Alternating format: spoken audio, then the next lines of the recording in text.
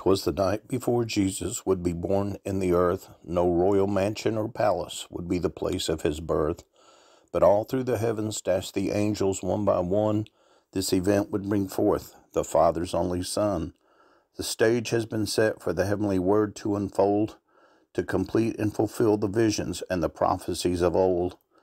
The time of the ages to be fulfilled was growing near, and in joyous expectation 24 elders drew a tear. The focus was clear looking in from heaven's point of view. On earth what was coming was only understood by a few. Mary and Joseph knew the truth that from the beginning was concealed, but to all others it was hidden, a secret that was soon to be revealed. The earthly time had finally come. It was now the spring of the year. Fields springing forth with life from their winter's nap, it was clear. The sheep in the field ready to deliver a lamb at any time, being carefully kept by the shepherds and watched by the divine. The shepherds were alert, watching through the day and the night to assist in the lamb's delivery if things weren't going just right.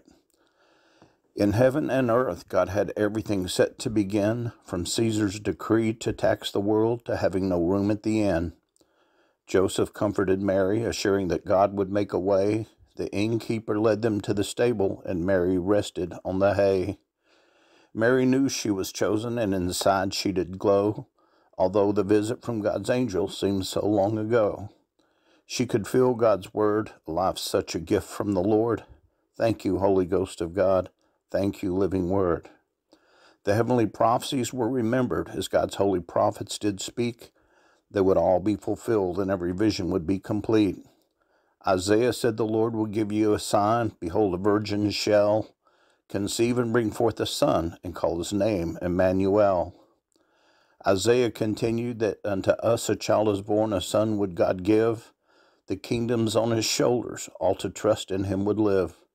His name Wonderful Counselor, Mighty God, Prince of Peace, everlasting and forever his kingdom would increase. The heavenly angels are trembling as God's word they recall. He was with us in the beginning, before Adam and Eve took a fall. It is he, the living word. Because of him all things consist. For in him and through him came forth all things to exist.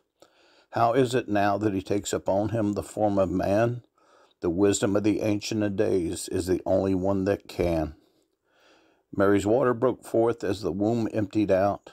There was silence on earth and in heaven, no doubt. Such a little one came forth with little fingers and toes. His arms were a-wiggling as he rubbed his tiny nose. Emmanuel took a breath, the glorious word living bold. Last Adam named Jesus, just as God had foretold. Heaven's gate opened up as God's angel messenger went forth.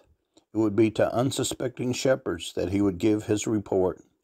With their flock in the field, watching all through the night, the Lord's angel came upon them and gave them a fright.